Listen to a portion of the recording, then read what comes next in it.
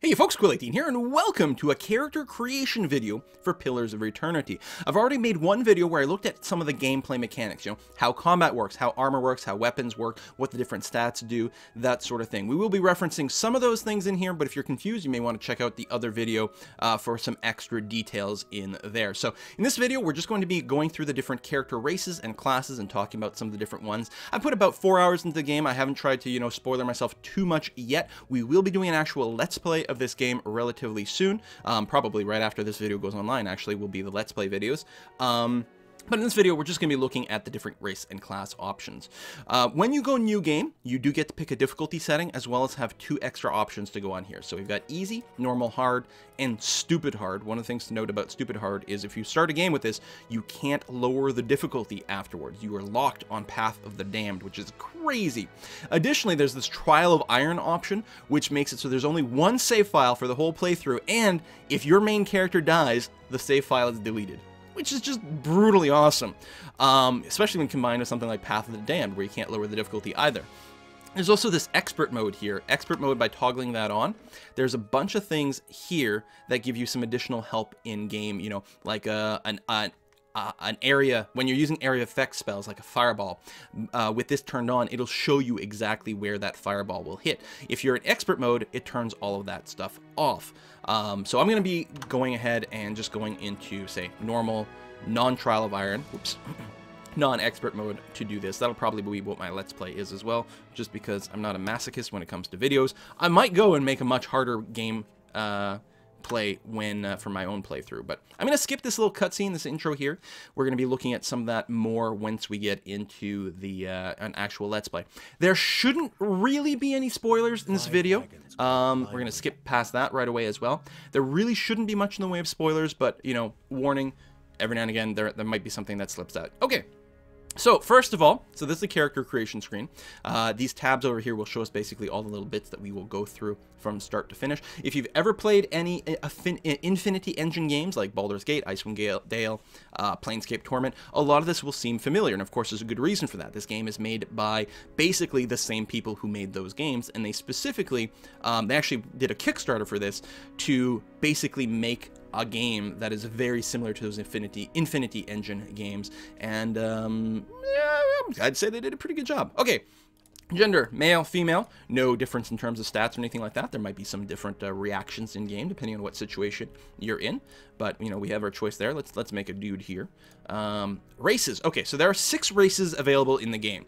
Human, Omawa. Oh man, I better not make one of these because I'm not going to be able to pronounce them. Dwarf, elf, Orlin, which, sort of kind of hobbity ferrets or something, I'm not sure, and these godlikes, which are kind of very, very weird.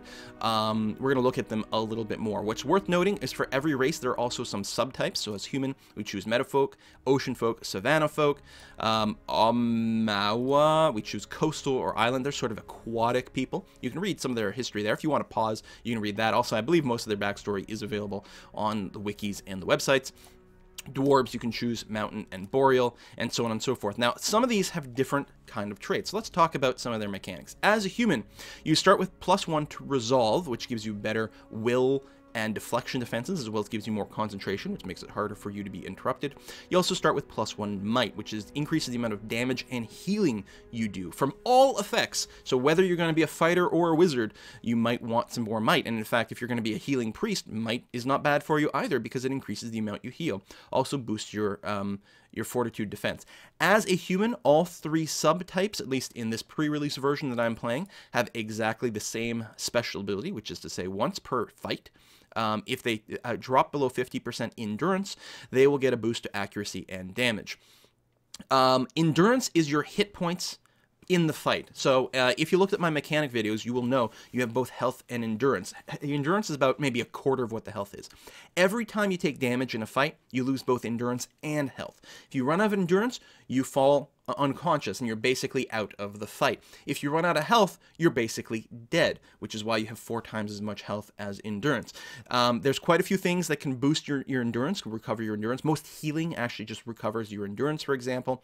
And as far as your health, basically the only way to recover it is to actually rest and camp for the night. So endurance is how much damage you can take in a single battle. Health is how much damage you can take before you have to stop and actually rest, for example, because your endurance comes back at the end of every fight. So Fighting Spirit, every time they drop below half their endurance, they get a boost to their accuracy and damage. So the only difference here is your backstory and how it might affect your interaction with different characters. These are seagoing creatures. They start, or characters, I don't know, race. They start with +2 might. Very, very powerful, very potent that way.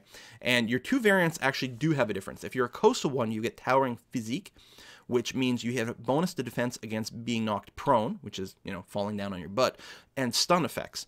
With the island variant, you start with an additional weapon set. Weapon sets in-game. During combat, you can't really take equipment on and off, for example. However, you can have more than 1 weapon set defined. I think most characters start with 2, so they can swap, say, between, say, sword and shield, and maybe they have a bow. Right? So you can swap between those 2 weapon sets. Also, I think most characters will also have the option of going to unarmed mode if they want.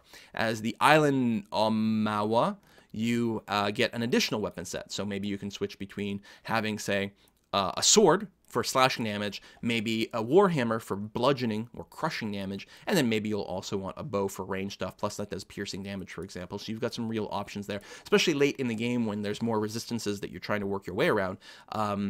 That might become very valuable. So as a dwarf, you start with +2 might, just like these guys, so very, very good.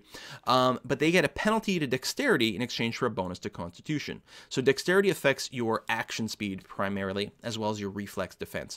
So it's going to be a little bit harder to make a dwarf that can attack really, really fast, but he's going to be a really good damage or healer, a damager or healer, I guess you could say, and he will have a little bit extra hit points from having a higher constitution. The mountain variant is even more resistant to poison and disease, which they'll already get a pretty big bonus to with their might and constitution, because both of those things increase their fortitude defense, which is what poison and disease tends to target. The Boreal Dwarf version is different. They get a +15 accuracy bonus against creatures of the Wilder or Primordial type. I haven't played enough to really be able to tell you definitively what those types are, but I can tell you that a +15 accuracy bonus is pretty substantial. Basically, because the die roll is from 1 to 100, a +15 accuracy bonus will effectively give you another 15% chance to hit, which means for out of every 20 attacks, 3 misses will turn into a hit, roughly. I mean, you know, it's fuzzier than that, but that's a very substantial boost. Very, very good.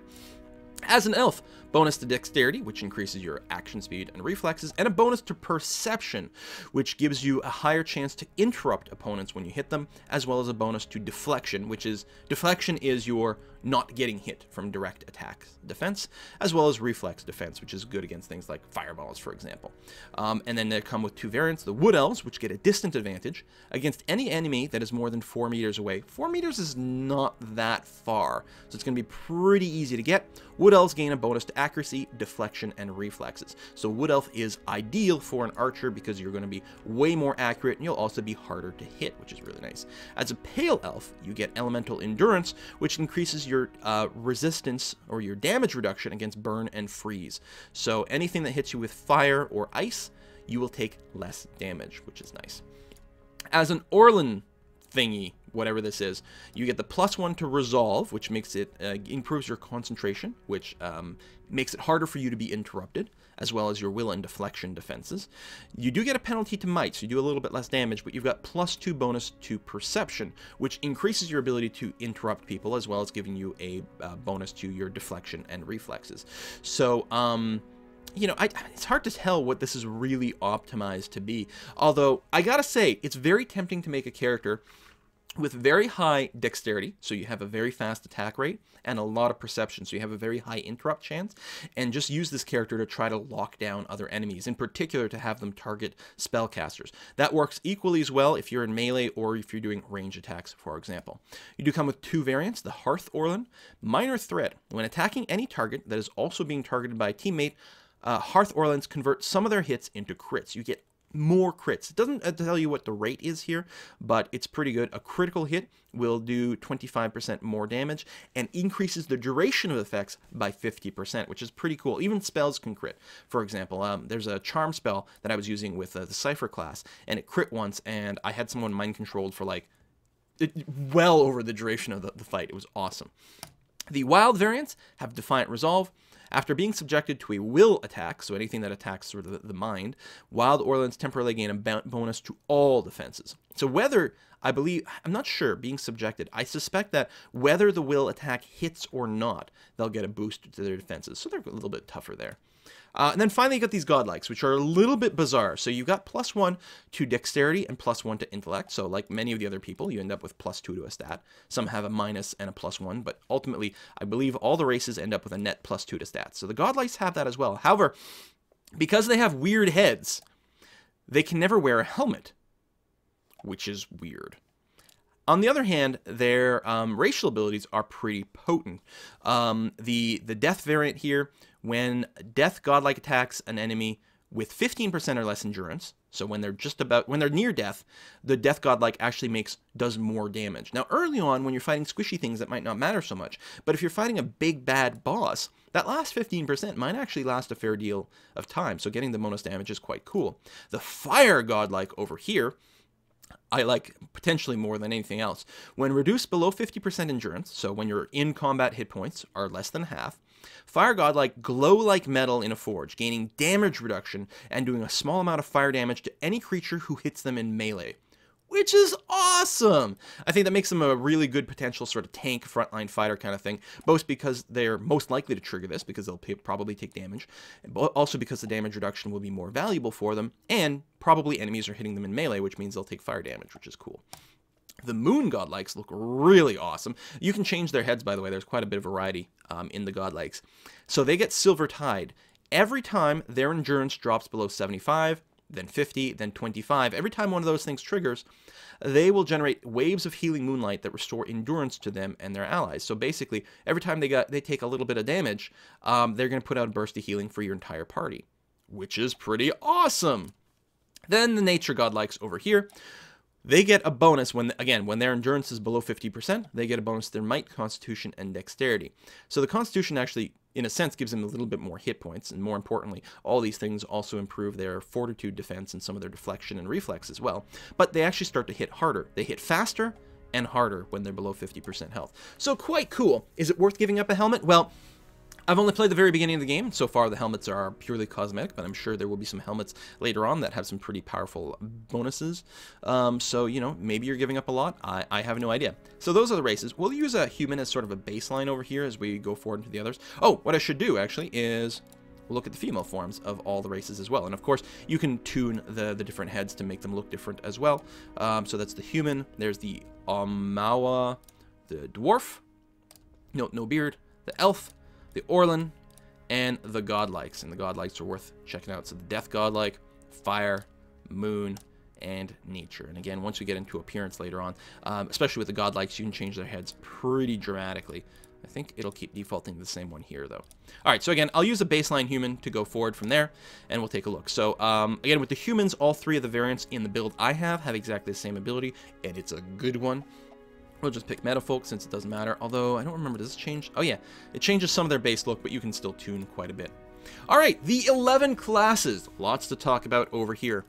So Barbarian, Fighter, and Paladin are your standard, stereotypical sort of melee fighters. Although there's no reason they have to be melee. They can absolutely be ranged fighters if you want. The Barbarian looks kind of cool and badass. You'll notice here all the classes have a certain base endurance, health, accuracy, and deflection. Again, endurance is your more normal hit points. Endurance is what you're mostly going to be concerned about hit point wise, because when you run out of endurance, you fall down in battle and you're no longer helping out. Health is is much higher than endurance. When you run out of health, you are dead. Generally speaking, you won't run out of health in a single fight. You're just going to be forced to camp at a certain point. So see, the Barbarian gets a very high endurance and health. Average accuracy, low deflection. Deflection is their ability to just avoid an attack altogether. So they do have a lot of hit points, but they're not very good at avoiding combat. Whereas if you compare the fighter, they have high endurance and health instead of very high, but they start with more base deflection. Also, I think more accuracy. And then the Paladin, they have somewhat lower stuff here, although still decent deflection, but they have other abilities going on. So anyway, Barbarian, the thing is, again, because you can equip any weapon and any armor on any character, some of these classes, depending on exactly how you build your character, might, could feel the same way. You could start with a barbarian or a fighter, but still ultimately end up with a relatively similar character. There's a few differences in that they do start with a special ability. The barbarian starts with a carnage ability. Whenever they hit with a melee attack, they also make they splash damage. They hit other nearby enemies at the same time whenever they hit, which is very cool. So they start with this ability. Additionally, if I hit next over here, you can see the Barbarian can choose an additional starting ability, either Frenzy, which they can use once per fight. If they turn that on, they get +4 to their Might and Constitution, so they hit a lot harder and they're a little bit tougher. They also attack faster, 33% faster while they're frenzying, which is really good, but they lose some of their defenses, their deflection, and you can't actually see their health or endurance during that time, so you don't know how badly hurt they're necessarily getting, which is kind of neat. You can also take the Barbaric Yell over here, which does an area of effect Frightened. And again, if you watch my mechanic video, you know that Intellect will increase the size of an AoE, of an area of effect, and increase the duration. So you could make a Barbarian, for example, with high intellect that focuses in things like Barbaric Yell, and all of a sudden your area effect for your yell would be gargantuan. Here you can see it's got a base of 5 meters, but if I have an intellect higher than 10, this actual radius will increase by quite a bit. And same thing for the duration. It can be quite a bit longer than 12 seconds. 12 seconds is a long time in combat. Again, if you watch the mechanic videos, you know that a standard single weapon, whether you're using a one-handed weapon or a two-handed weapon, will basically hit once every 3 seconds. If you're dual wielding, then you'll hit twice every 4 seconds, but if you're dual wielding fast weapons, you can get to the point where you hit like twice every 2.6 seconds or something like that. So 12 seconds is quite a lot of time. Now, Frightened doesn't mean that people run away. Frightened just reduces their resolve and dexterity and their accuracy, so they're much less likely to hit you. They're also slightly more vulnerable to being hit while being frightened. But it's possible that you will unlock more of these abilities. When you level up, sometimes you will unlock more talents. Some of them are class specific. Like, you get to pick and choose. When you get a free talent, an extra talent, you get to pick and choose what you want from a list of things, some of which are class specific, some of which are available to everyone. For example, everyone can take a talent that makes them, I think it's called soldier weaponry or something like that, which makes them better with axes, swords, and some other weapon. I don't remember what it's called. So you could take that, but maybe there's more yells. So again, that sort of intellect-based barbarian might actually be a way to go. So that's the barbarian. So you've got those sorts of things. Let's just go down the list one at a time, and we'll check out the base abilities of each class, and as well as what kind of variants might be available. So Cypher is sort of a psionic caster type person that's a little bit odd. They feel a little bit roguish. I know, it's hard to describe. So they're a spellcaster. They're psionic, like mind hunters kind of thing. They don't use mana. They don't have like a limited number of castings per day or anything like that. Instead, what they have is to start with this thing called Soul Whip. This is just something that's on automatically. Every time they hit someone, either with a melee attack or a ranged attack, but a weapon attack. Anytime they hit someone with a weapon attack, they gain a little bit of focus, and then they can use the focus to cast an ability. For example, one of the ones I like a lot is Whisper of Treason. It costs 10 focus. I think you get 2 focus every time you hit. Maybe 1, I'm not sure. Whisper of Treason requires 10 focus. That's more than 1. It must be 2 per hit. That mind controls someone for 10 seconds. They become charmed. They will fight on your side. They do have, take a penalty to their speed, accuracy, and defense while they're charmed, but they will fight on your behalf. So you can mind control someone for 10 seconds. And again, you can crit with this. I critted with this and had someone mind controlled for well over 20 seconds, which was amazing because I had high intellect. So it's a base of 10. With a high intellect, that number goes up quite a bit, and if you crit, it goes even higher. So it targets their will defense. So again, if you see someone who's got a poor will defense, and you're like, I'll use Whispers of Treason, mind control one of them. It actually has a bonus to accuracy, which is really good. I also quite liked Mind Wave.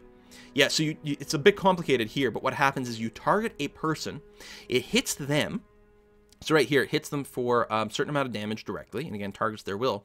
But then behind that person, it does like a cone-shaped area of effect that can hit people behind them and knock them over. It doesn't do any damage to people behind them, but it can knock them over for, again, a base of 3 seconds, but this can be boosted with your intellect, which most likely will be the case. Might will boost the damage, intellect will boost the size of the area as well as the duration of these effects. So there's a bunch of different sort of ideas. This also requires 10 focus, and there's higher level variants as well. So as a cipher, you spend time attacking people, and then when you get enough focus, you unleash some sort of ability. I really love the mind control. It's really, really, really quite nice.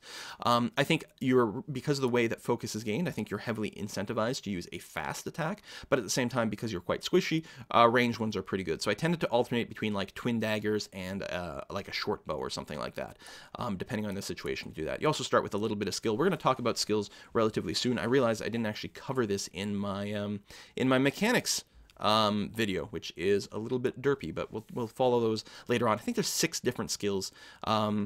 They're all pretty useful for both things, not in combat necessarily, but when questing, there's game mechanical effects from them, but there's also a lot of conversation mechanics that use these things quite a bit. Okay, so fighter. Standard fightery type person. One thing that's notable is they get a built-in ability called constant recovery. They're always regenerating endurance during combat. They're always gaining hit points. They're in combat hit points. They're recovering that constantly. So they're very good at being tanky because they can recover a lot of damage. They also have decent high hit points as well as decent deflection built in. And you can start with 1 of 2 abilities. Again, you'll unlock more of these as you go forward. You can take the knockdown ability, which you can use twice in every fight, which allows you to knock someone over for 5 seconds, which is quite cool. It doesn't do much damage when it hits them, but it does knock them down, which is pretty good, and that's a pretty decent time to be knocked on your ass. When you get to the rogue, you'll see the rogue can do like bonus sneak attack damage against people who are disabled in a variety of ways, including, I believe, prone. Also have Discipline Barrage, which you can use once per fight, but for 15 seconds you'll get plus 10 accuracy, which is quite a bit. And again, if you have a high intellect, that could potentially boost that up. I think you're less likely to make a high intellect fighter, but again, I don't know a lot of the later abilities. Maybe it's completely viable. Paladin. Okay, Paladins are very interesting. There's a big chunk of text here we're going to talk about in a second. Decent hit points, decent defenses, decent frontline fighter. They also have a lot of auras and things that you can use to increase your party. But before I talk about this faith and conviction, let me go to the next page over here. So as a Paladin, you have to start by choosing an order. And each one of these has a slight difference in what... Actually, I'm wrong. These stats are all the same. They have a slight difference in what dispositions they like. So there's no alignment in this game. There's not sort of good versus evil. However, there are a series of these dispositions which you develop through your conversations.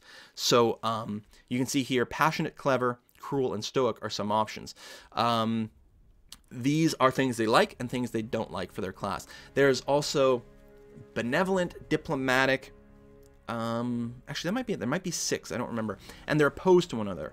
I think passionate is opposed by stoic.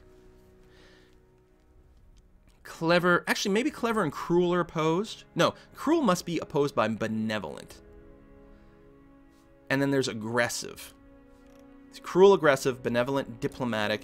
So they're all there. Some of them are opposed. I can't remember exactly what opposes what. But these develop in conversations. Now, normally...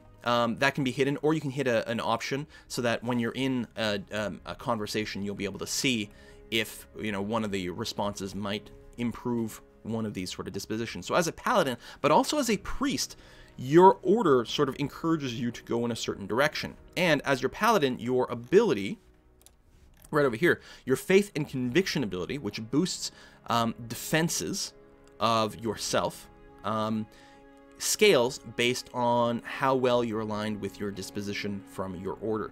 So as a paladin or as a priest, you're incentivized to play your character that follows your religion properly, for example, which is kind of neat. So we've got that. I don't think... Oh yeah, then you've got an ability to choose from as well. Flames of Devotion, once per encounter, does double damage as burn. So you hit someone, so you get full attack, so you do your normal damage, plus you do an extra doubling of that damage as burn, which is quite cool. You can also get the Lay on Hands, which allows you to heal an allied target. These, I think, do scale as the game goes on, or with your stats or something like that. So we did see, if you watch my mechanic video, my My druid character, which I don't think had any particular boost to constitution, I think had about 34 or 35 endurance. So this is almost the equivalent of a full heal in combat. Pretty potent once per encounter. Also has a slight amount of range, so you don't literally have to touch them. So we've got that. Okay. Ranger is up next. This is actually one I haven't even loaded in game yet. I know you do start with an animal companion, which apparently don't do much damage, but have very high damage reduction. So they are very, very tanky, apparently. You do have, personally, you have very low endurance, but high health, which is interesting, right? A lot of times you sort of saw them hand in hand. So the Ranger can't necessarily take a lot of punishment in a single fight, but can go for a fair amount of time before having to rest again, which is cool. Also, very high accuracy, which is nice. A couple abilities we can choose from. Wounding Shot over here. You can use twice per encounter. Range is 6 meters, which is a pretty good range in combat. You hit them, it does damage, plus damage over time, which is nice, and hobbles them, which reduces their dexterity and movement and reflexes, which is quite a bit. 10 seconds is a pretty decent duration, and again, it combos well with a rogue that can sneak attack people who are hobbled, for example, as well as like lots of other traits. You can also mark a prey. Once per encounter, you can mark a foe for 30 seconds, which is basically going to be the entirety of the fight. And apparently your animal companion gets a damage bonus against marked targets. I haven't explored this mechanic, so I can't really comment on it anymore. You can see there's a list of different companions available, like a lion, which is pretty cool. Lion companions have the ability to terrify enemies with a powerful roar. The boar does bonus damage when they're below 50%. The bear has even higher damage reduction than normal, for example, so they're quite tough, and so on and so forth. So you might want to tune things. Plus, you know, you might just want to pick what you think is the coolest. I think that's... oh, you name your animal companion. That's great. We're not going to name it. We're just going to back up. Back up to the class selection. Thank you very much. Okay, Wizard next. Wizard is your most standardy kind of caster, historically speaking. Lots of text going on here with spells and whatnot. You know, low hit points, low accuracy, low deflection. They are not the sort of person who wants to get into hand-to-hand combat ever. What's interesting about the wizards have a grimoire, a spell book. Should actually load a game with a wizard that might highlight it more. Your grimoire, so you can know spells. You're going to start off by knowing 4 spells, okay? These 4 spells. You can learn more spells, so it's possible, ultimately, in the game, you might learn every single level 1 spell that's here, for example. However, your grimoire, your spell book, can only contain 4 spells of each level, and you can only cast spells in combat that are in your grimoire. So, when we play here, I don't know what the numbers might be, but we might do something like when we start, we might have the ability to cast 3 level 1 spells before we have to rest again. Okay? Now, you can cast any of the spells that are currently in your grimoire, any of your level 1 spells. So I could cast Eldritch Aim 3 times in a row. Or I could go 1, 1, and 1. Like, I get to mix and match exactly how I cast the spells. But I can only cast the ones that are in my grimoire. I can change what spells are in my grimoire. Not in the middle of combat, but in between fights, I can change what spells are there. Not only that, but I can carry more than 1 spell book. I can carry more than 1 grimoire. I can change them in combat as well. I think it's like quite a long time to switch. It's like a second and a half, which is a pretty substantial amount of time. Although spell casting is pretty slow. The default casting time for a spell, if it says average, I believe the casting time for a spell is 3 seconds to cast, followed by 3 seconds of recovery. Some of these things are fast. This Eldritch Aim one is fast. I think that would bring it down to 2 seconds to cast and 2 seconds to recover, but I actually don't know that for a fact. There is no multi-classing, by the way. If you're looking at this Eldritch Aim and you're like, oh, I can multi-class my wizard with something else, you can't do that. However, again, any character can use any equipment, basically. So you could certainly make an archer wizard that uses Eldritch Aim and then, you know, fills people with arrows. That is totally fine. You can do that. So, and you can switch grimoire, so you can have, like, specialized ones. Like, you could have one that's just filled with, like, all fire spells. So if you run into someone who's particularly vulnerable to fire, you just take a second and a half to swap books. I think it's a second and a half to swap books to your all fire damage all the time kind of book, for example, which is kind of a neat mechanic. I think that's all that can be said about those. Lots of different types of spells. I really like these minor missiles. Fast cast time, which is really nice and sexy. They hardly ever, like, if they interrupt, it's such a small period of time. Although, even if it's a very tiny interrupt, if they were in the process of casting a spell or they're doing a weapon swing, they actually have to restart it from scratch. So it's not a very long stun, but it can still force people to restart their attack if it hits them at the right time. And this actually does decent damage. You can scale up the damage with might. Again, as a wizard, you might still want might because it increases your damage, but on the other hand, as a wizard, you have a lot of things with duration and area effect, which gets boosted with your intellect, for example.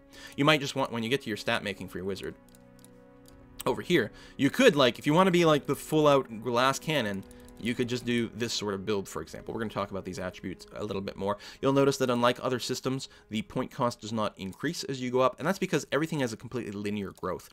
There's no, like, breakpoints. Going from a 17 to 18 is effectively the same as going from a 10 to 11. Every point of intellect gives you an extra 6% to your AoE and an extra 5% duration, for example. And, you know, +1 to your will defense. So that's why the point cost is relatively flat. If you did this, you would be a monstrously powerful wizard, but on the other hand, your hit points would suffer. You don't have your dexterity bonus for more action speed.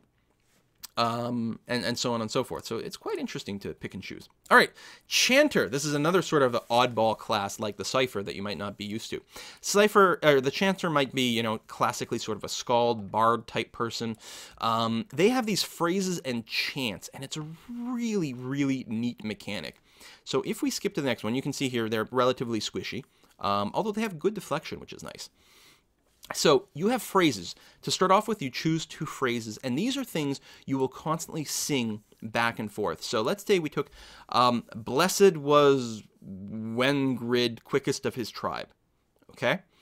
This gives your allies a boost to their movement speed and their reflex defense. And then if we take, say, dull the edge, blunt the point, this is a faux aura, which decreases their slashing and piercing damage by 10%, basically. They're losing 10% of their slashing and piercing. And what will happen is you will, by default, you can make these chants. Eventually, you can unlock more of these. But once you're in the game, you can actually, like, sort of set up your phrases. What are you going to sing in what order? And your character, you can still be attacking. You can still do whatever you want. While you're in combat doing, you know, normal stuff, you will keep singing these songs, alternating back and forth by default. So what would happen here is we would sing Blessed was Wingrow, or whatever. We would sing it for 4 seconds. Then we would start singing Dull the Edge, Blunt the Point for 4 seconds. You'll notice they have a linger, though. So even after I'm done singing this line and I go back to the first line, for that 2 extra seconds, this faux aura will still be there, because you can see the faux aura actually lasts for 6 seconds. So there's going to be a little bit of overlap. So we've got some cool abilities here. So again, faster movement, reflex bonus. This one here is the your enemies do less damage. Thick grew their tongue, stumbling over words, gives them a concentration penalty here, which makes it a lot easier to interrupt people. That's kind of cool. I like this one a lot. Come, come, soft winds of death, which does damage over time.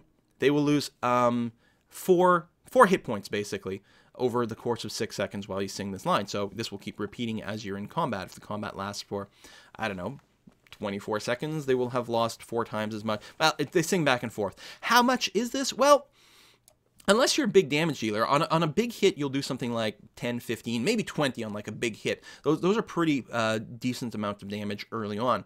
So, you know, you're not doing as much, but it's an area effect. So you're hitting a lot of people at the same time. So in a big group, this can add up to a lot of hit points. And if nothing else, it just increases your overall damage per second. I think it's quite cool. And then we've got, at the sight of their comrades, their hearts grew bold, which gives a friendly aura of fortitude and will defense, which is going to be sort of, if you used blessed was whatever over here, plus that one, then all of our defenses would be boosted, except deflection, plus the movement speed. So you alternate those two. But not only that, when you've cycled through your chant 3 times, you can fire off an invocation. So, well, it depends. They have different phrases. So, but Rennie Darrett's ghost, he would not rest. You have to have spoken 3 phrases, and when you cast this, you actually summon a phantom. This one here is a faux AoE, which gives them a penalty to their damage reduction for 12 seconds. So for 12 seconds, they will be a lot more vulnerable to damage. If their bones still slept under that hill, none can say. Summons 3 skeletons. Not felled by the axe, not broken by the sword, is a... gives your own allies increased damage reduction. This one here does a lightning-based attack in a cone. This one does a... Oh no, my bad. This one is a crushing attack in a cone and can push them and stun them. This one was the lightning one, which just does damage, but so while this one does, they both basically do the same damage, and this one's got the push and the stun. This one has a length of 2.5 meters, whereas this one has a length of 3 meters. And this one is really weird because it's a huge length, but you have to target a downed enemy, which then explodes into like doing a fair bit of damage, which is quite cool, but might be a little harder to use. So you're doing this sort of, you're a spellcaster, and I gotta say, like, these do like big damage. Especially if you boost your own might, you can do some pretty impressive damage to that, and the chants are just awesome. I like the chanter, very cool class. Okay, Druid. Druid is a divine spellcaster, very similar to a priest. You've got some area of effect damage spells, you've got some heals, some crowd controls, all kinds of stuff like that. But the big thing, of course, as a Druid is the ability to shapeshift into an animal. Now, all of these shapeshift, they've got a description. There's, you know, they don't really give you any kind of numbers here. All of these are very similar. Okay, they all have, when you shapeshift into them, like if you watch my mechanics demo, they will all use claws. So their equipment gets replaced. They will use claws instead of weapons. The claws do really, really nice damage, whereas a longsword will do something like, I think it's something like around 10 to 15, a normal longsword at the start. Your claws will do something like 20 to 25, or no, it's 16 to 25 damage is the range on the claws. They have average speed, so the claws are, generally speaking, better than a weapon that you're going to start with. You're also dual wielding the claws, which is very sexy. Not only are you wielding better than average weapons, but your armor is awesome. If you watch my mechanics video, you know that when you're wearing armor, armor doesn't reduce the chance that you'll get hit, it just reduces the amount of damage you take. It gives you damage reduction. For every point of damage reduction that your armor gives you, you generally have a 5% penalty to your recovery speed between attacks and spells. So very heavy armor means a very long time between attacks or between spell casts. When you're in your animal form, you will get a damage reduction of 8 with no recovery speed. That's wearing very heavy armor. That is like, you are tough and tanky, but your recovery speed is not affected, which means you're going to be attacking pretty damn quickly. Now, this, for example, the stag here, it says you have higher defense. As far as I can tell, you don't have any higher defense than cat or boar or anything like that. All the forms have the default damage of the claws that do 16 to 25 with an average speed. The boar is one exception because his attack also inflicts damage over time. He does an extra 20% damage over time, which is pretty good. All of these forms have a hide that's got a damage reduction of 8, except for the bear, which has a damage reduction of 10. Additionally to that, some of these forms have an extra special ability. The bear has the ability to roar and frighten people, which decreases their accuracy. The boar doesn't have any activatable abilities, but actually regenerates endurance over time, so he regenerates on his own. Very, very cool. The cat, despite the description, seems to be very generic, except has an ability that increases its attack speed by, I think, 33% for like 12 seconds. So it's like a once, that attack speed boost is once per rest. So once per rest, you can go really crazy. It's possible that as you level up the druid, you will get talents that will allow you to further specialize your forms. I don't know. Maybe the cat becomes faster and faster as you continue to go up and unlock more talents. I haven't explored that part of the game yet. The stag has this carnage attack that does splash damage, very much like the barbarian, and the wolf has the ability to knock people down. So each of the form is going to be relatively similar. I will note that you don't actually transform into an actual cat or an actual wolf. It's more like a werewolfy kind of form for all of them. So as a stag, you turn into a larger version of yourself with antlers, for example, and, you know, fur all over, that sort of thing. I think the cat, the wolf look pretty cool. Actually, they all look pretty decent now that I think about it. In addition to that, as a druid, you get a variety of spells. You do not, unlike the wizard, you don't have to have a grimoire. You have access to all your spells all the time, and some of them are really powerful. I gotta say, I think the druid might be one of my favorite classes. And again, when you make your druid, you have to choose exactly how you're going to build it, and there's a lot of incentive to do different things. With a high might, as a druid, you can be a massive damage dealer. You go high might, maybe even just put in a bunch of constitution, and just like your move in fight will just be like, I go to bear form and smash everything.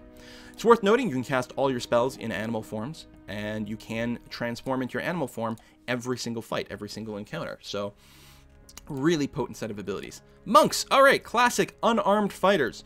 Your unarmed attacks do bonus damage compared to everyone else. Furthermore, as you take more damage, as you get damage, you will generate these things called wounds, and these wounds are used to power some of your special attacks. You start with really, really good base stats. Really good base stats as a monk. I haven't actually played a monk myself, though. And you can pick a starting ability here. So your Swift Strikes requires you to expend a wound, so you have to take hits. But then if you get hit and you kick one of those wounds, you can trigger your Swift Strikes. You get 25% faster attack speed for 10 seconds. It's pretty good. Torment's Reach is a cone-based attack. Oh, this is very much like the Cypher attack, where you target, I think, one person to do damage and then does a cone behind them or something like that. Again, I haven't tested out the monk, so I can't really comment on that. You'll notice the stars here, where it recommends certain stats that are particularly important for your different classes, but, you know, you're free to ignore those if you want to do something a little bit different. All right, the Priest. Relatively squishy, poor combat stats, definitely. You have spell casting. Like the Druid, you don't have to memorize a particular set of spells. You basically can cast any of your spells anytime, although you have a certain number of castings per day. It starts, you know, like 2 or 3 castings of your first level spells, for example, between rests. They've got a Holy Radiance ability. Like the Paladin, they have to choose a deity, which gives them a certain type of favored disposition and disfavored disposition. The better you are towards your favored disposition, the more powerful your Holy Radiance will be. You turn it on, it heals your allies, which is pretty good, and any enemy vessels, which is a particular type of enemy, will take burn damage and may be frightened. And yeah, as you affect your reputation, your Holy Radiance power will shift. Finally, we've got the Rogue over here. The Rogue always has a sneak attack ability, so if anyone is blinded, flanked, hobbled, paralyzed, petrified, prone, stuck, stunned, or weakened, basically anything that is a debuff on your opponent almost, they will do bonus damage via sneak attack. So it's really nice to combo a Rogue with a fighter that's got the knockdown ability, or a Druid that's a wolf that can knock people over, or there's a variety of different abilities like that. It's worth noting that the Rogue also gets the ability to get a special ability like Blinding Strike or Crippling Strike. Crippling Strike hobbles people, Blinding Strike blinds them. Both of these will also be sufficient to activate your sneak attack bonus, so that's pretty good. It's also worth noting that the Blinding Strike also just does bonus damage by itself and might blind them. Crippling Strike, same thing, bonus damage by itself, and it might hobble them, for example. I quite like the Blinding Strike. Blind gives them a big penalty to accuracy, huge penalty to accuracy, which is really nice. And reduce their deflection as well, so they keep being easier to hit. Big fan of Blinding Strike. So those are all the classes. Let's go and pick one of these. Let's go with the Rogue, why not? We'll give him Blinding Strike over here. And again, those statistics. So you can see the stars are the recommendations. Here they're saying, you know, hey, have a high dexterity, presumably for very fast action speed more than anything else. So you can hit more frequently. Have a high might, because might increases your damage, and your role is to be a damage dealer. But note how they also recommend, hey, perception isn't bad, because perception increases the rate that you interrupt people. And intellect is also pretty good, because it'll increase the duration of your debuffs. You'll be blinding people a little bit longer. One very tempting thing to do as a rogue might be to actually lower the rogue's damage output. We go with high dexterity for fast action speed, comboed with high perception for high interrupt, and you try to keep people locked down as much as possible. That might be a very cool thing to do. It's also, so we have to pick a culture over here. Every character will also get to pick a culture, which might affect some of their backstory, in addition to changing their starting gear a little bit, and gives them an extra stat. So if we go with the Deadfire Archipelago, we'll get a +1 to their dexterity, plus, you know, history. Hey, pirates, cool, I like pirates. You also get to pick a background. This is true for absolutely everyone. Background will give you a little bit of a bonus to a skill. So I should talk about the different skills at this point. We've got Lore over here. Lore lets you activate scrolls and might spot some extra stuff. It comes up a lot in conversations as well. Having a high lore will sometimes let you use different options in conversations. Explore has the lore and survival. Survival lets you make better use of food and potion items they find. Higher a character's survival skill, the longer duration of such items. So food will do something like, for 180 seconds, so it's quite long. I don't think you can use food in combat, but you can use that out of combat for a pretty long duration buff, relatively speaking. You know, for the next 180 seconds, you will get +1 damage reduction. That's what beer does, for example. I don't know what the duration is, but yeah, like +1 damage reduction, because you're drunk, you feel slightly less pain. So with higher survival, those items will last longer, which is cool. Mechanics are what allow you to disarm traps. find and disarm traps, which is quite cool. Sometimes you can place your own traps, and again, sometimes there'll be some interactions that come up. Athletics is pretty good for everyone because it will decrease the amount of fatigue that you get from doing stuff. Your characters can get fatigued if they're awake for too long, if they do too much fighting. Some scripted interactions can also use up some fatigue, and fatigue will give you a debuff, some sort of major penalty to combat, which will only be cleared up by resting. Also, there's plenty of scripting interactions there. Is that all of them? Oh, and stealth. Stealth is very good. If you hit Alt, you will toggle your entire party into stealth mode. They will move a little bit slower. They will be harder to detect. They'll also be able to... stealth mode is also... It's just scouting mode as well, so it increases the chance that you will spot something as well. So stealth is a really good thing if you do want to use scout to kind of move ahead, have someone with very, very high stealth. And sometimes you might want your whole party to be relatively stealthy as well. I don't think there's a stealth-based sneak attack, for example, but it is... You think of stealth mostly as a scouting mode. Helps you spot things without being spotted back, for example. So we can pick one of those. We'll go with Raider. Why not? So your appearance over here, because we picked a female character, we have no facial hair to choose from. This human model comes with 4 different heads that we can choose from. Over here, again, we picked the Meadow Folk, so that locks in some of our look over here. Quite a few different hair options. Some big ones, some quite cool ones over here. What's next after that? Oh, your appearance. This is your character portrait that you can have. Quite a bit of variation.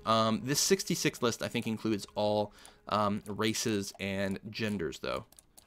Yeah, so we're in sort of the dudes over here. Some elves we're going by there, for example. Obviously, these would be the godlikes, and so on and so forth.